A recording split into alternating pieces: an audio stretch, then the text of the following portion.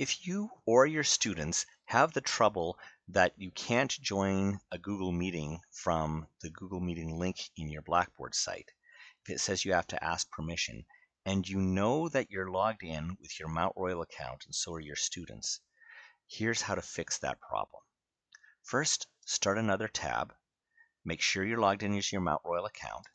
Go into Google Calendar. Create a link somewhere, it doesn't matter where it is.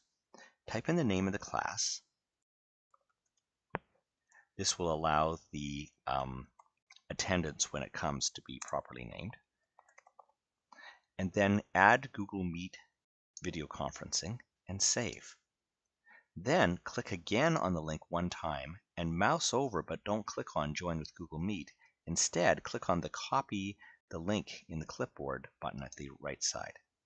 Then go back into Blackboard, click the down arrow beside the old Google Meet video conferencing link, and go Web Link.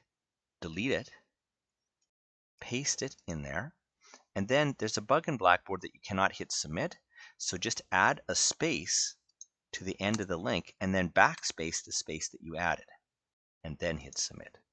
Reload the meeting, and now go ahead and click on it.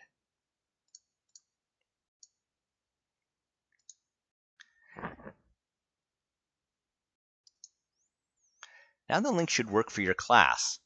When I'm done the class, a good thing is to close the meetings for all. That way, the attendance report, and if you've recorded it, the recording will come quickly into class, into your email after class.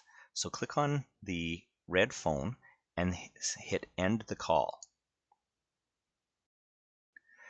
However, the next step for the next class, it will be important to make it so that students can go in automatically, because the act of ending the class for all will make it so that they cannot get in automatically later.